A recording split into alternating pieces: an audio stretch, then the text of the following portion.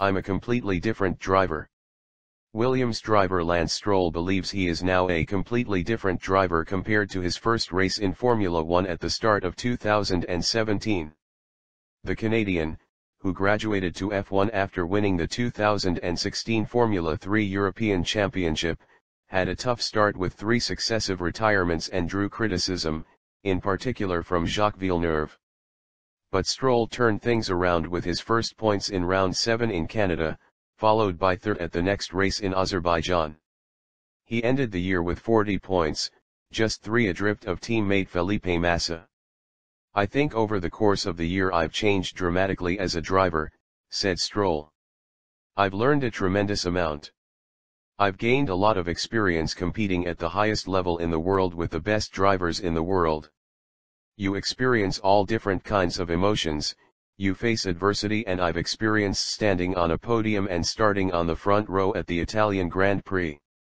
It's taught me so much about being a racing driver, and traveling the world and racing all these different tracks and against the best drivers in the world. Stroll tested a 2014 Williams extensively ahead of his debut season, and admitted that the step up to F1 was the greatest he had faced in his career. I really had to learn and adapt more than ever before because there is so much to do in F1, so much to be on top of as a driver. It really requires perfection just to walk out of a weekend with a decent result. That's why it's called Formula One. But I definitely feel like compared to where I was in Melbourne 2017, I'm a completely different driver.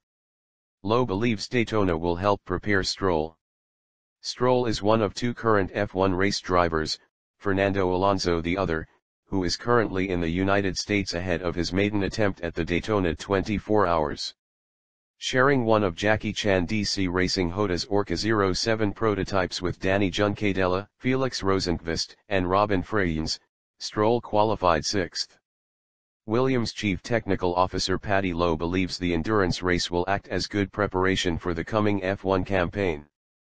It is great to see Lance is doing Daytona this weekend, and the team will all be watching to support him, said Lowe.